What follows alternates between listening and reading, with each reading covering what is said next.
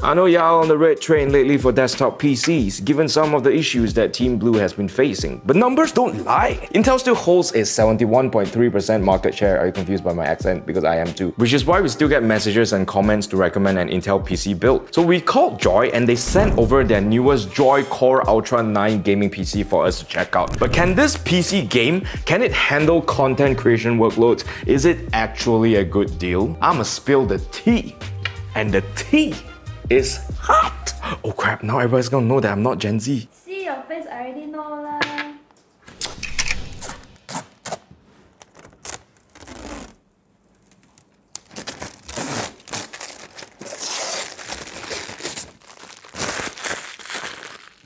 Now we asked JOI to use the default shipping option for their customers when sending this PC out. The team forgot to film the unboxing process, but we did do a very thorough inspection for things like dents, scratches, loose cables or unseated components, and this thing arrived in mint condition, so delivery was flawless. This particular PC is priced at 11,999 ringgit, which seems quite reasonable. We're gonna go through all the parts one by one, then tally up the prices to see if it's good bang for your buck before I let you know if you should run out to get one for yourself. Let's just dive right in.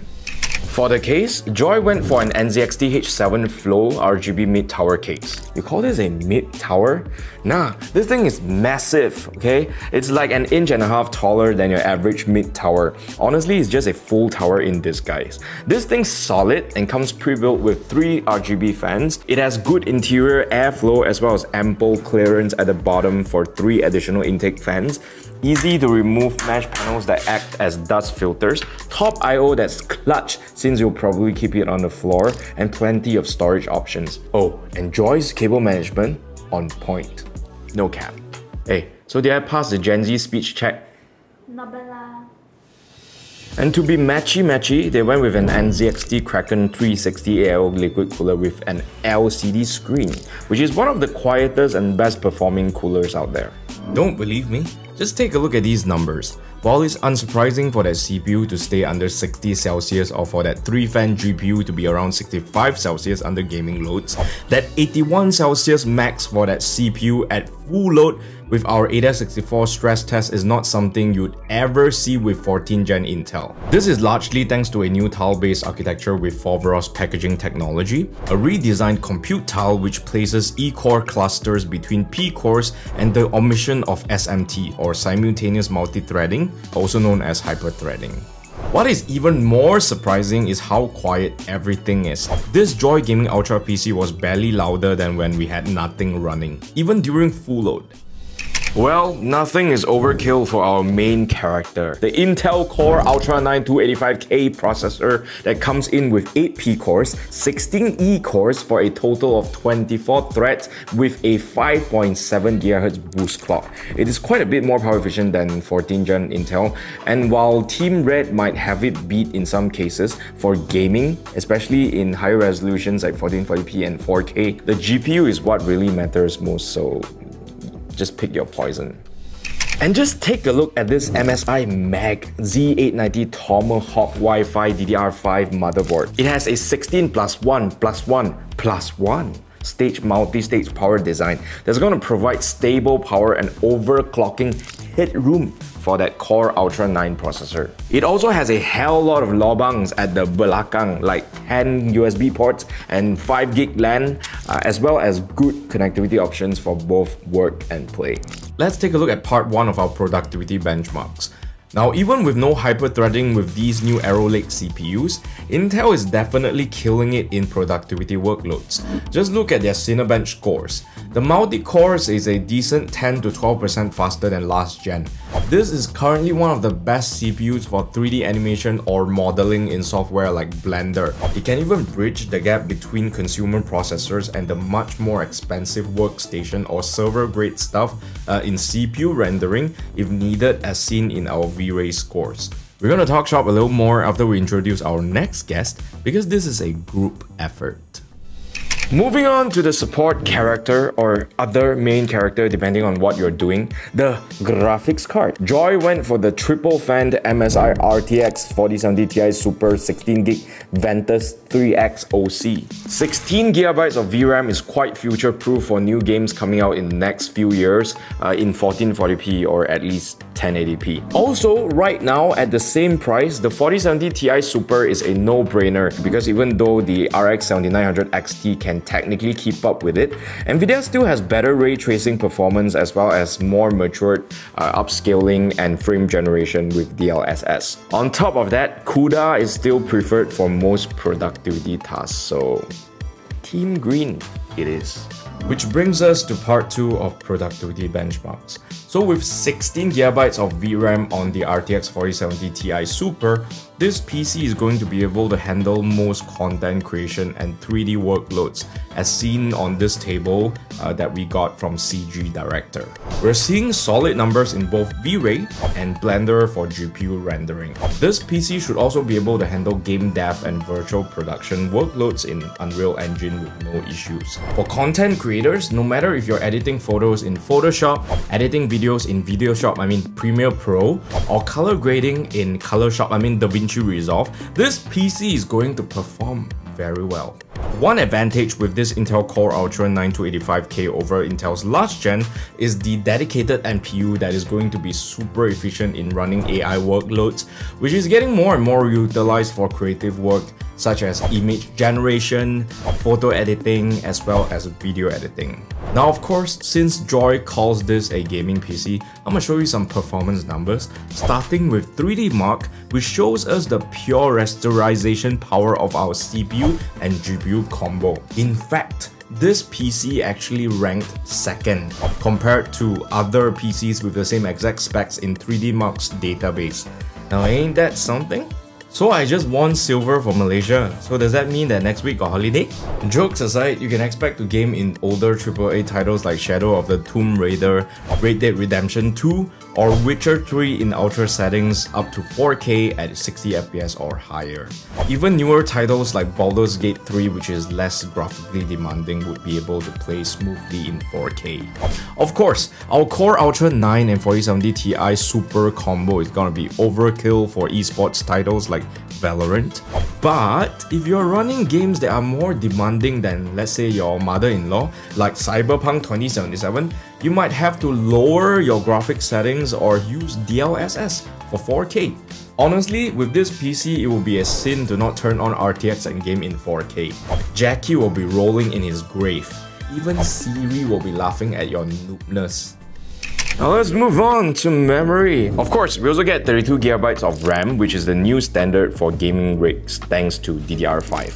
It's not the fastest that Intel can support, but it's easier on your bank account. For gaming, going any higher than 6000 or 6400 MHz yields very minimal FPS gains, so I think that this is a good choice. For storage, JOI also went matchy-matchy with a Kingston PCIe Gen 4 drive. PCIe Gen 4 does run a little hot, but our motherboard has a quick release, tool-free, beefy heatsink. So that's matku selalu. That is a monkey that is so cool that it existed before you were born. Oh yeah, it runs pretty fast too. Powering everything is a very appropriately spec'd deep-cool 750 watt full modular power supply. This is gonna be fine even if you upgrade your GPU like up one tier probably. So let's talk about value for money. As promised, we tallied up the prices for all these individual parts with the cheapest options from reputable sellers on Shopee, which is not from any of the dodgy ones now, okay? And even if you discount labor, which should be about 200 bucks because you should pay your PC builders, you're still saving about 2,000 ringgit with this PC. And they're all quality parts too. None of that chap IM stuff that you stuff into your PC. Now, these PCs don't come with Windows installed, so you need to do that yourself. But DIY is the easiest thing you ever do. DIY is everywhere. You see, Mr. DIY is everywhere, okay? But it's a simple affair that Dr. Google should be able to help you with. If you cannot do that, then you just play console, you just play PS5. However, I do have some criticism about the component choices. What kind of video would this be without some criticism, huh? Number one, in my opinion, because my opinion matters, if they wanted to build a gaming PC, they should have put in a Core Ultra 7 processor and use a 240mm cooler and potentially a cheaper motherboard, maybe? And that should knock the price down to just under 10,000 ringgit. And number two, as a PC for creative work, I would love to see two drives, okay, two separate drives, one 500GB for the OS as well as applications, and another 1TB for working files. I might even bump up the RAM to 64GB since this PC is already 11,999 ringgit or 12,000 ringgit, which is at the price point where people would probably be very easily convinced to tambah lagi a little bit and go up to 14,000, 15,000 because they won't mind spending a little bit more for a more optimized PC for better productivity. Otherwise, I think this is still a very good deal. For those who are looking for a more budget-friendly option, there is also a version at half the cost. So that half the cost version comes with a Core Ultra 5 and a 4060 Ti Super instead of the 4070 Ti that we have here, and a smaller case. Because if you don't have budget for a big PC like this, then you probably are living in a smaller place. You see, it rhymes. Seems pretty good for 1440p and also 1080p gaming lah, so don't feel bad lah. Today no money doesn't mean tomorrow no money. Oh yeah, I think they also have a bunch of buy first, think later options that are available. Wink. Why did I say wink when I wink? To recap, here are the pros, and cons of this JOI Core Ultra 9 gaming PC. I give this PC a hashtag cheap buy, giving gamer, giving content creator, giving main character vibes, 8.5 out of 10. You think 9s and 10s so easy to give out, Anna? Lim Bai is an Asian dad. I'm not that easy. So in conclusion, I've been running an Intel Core Ultra 9 build like this one, not this exact one, for the past few weeks now, and have found it pretty much rock solid for the most part. Intel definitely still has ways to go to regain consumer confidence. This is what happens when you OT, when you OD. Jokes aside, I would personally still run a couple of Intel builds in my rotation. Why leh? I need one to stop my door, I need one PC to be paperweight, I need one to hold my door for my wife, I need one for my wife, I need one for my home, one for my media PC, one for my mother's room, one for my father's room, and then two for my office and one for Azrai. Like that. In my opinion, this particular PC bundle from JOI is a good place to start spreading some joy. Now that prices are getting more competitive, I do recommend this PC for anyone who wants a PC for 1440p and even 4K gaming if you lower the settings a little bit or use DLSS. Especially if they do creative work and can benefit from that extra juice from the Core Ultra 9 processor. So yeah, it's a pretty good deal. What more do you want me to say? Go and buy that. Click the links in the description. Don't worry, JOI is from SNS Distribution. They are a listed company. They won't con you one, unlike some of the other Shopee stores that don't have listed status. It's like a verified setting, you know. Tick. Like that, then you know, JOI. Tokong. And that is everything I have to say about this JOI Core Ultra 9 gaming PC. If you have any questions regarding this PC, please leave a comment down below. If you find this video helpful, leave a like and share this video out to all your friends because I know they're all curious about what you think, or what I think. And subscribe to our YouTube channel and hit that notification bell harder than you hit the gym.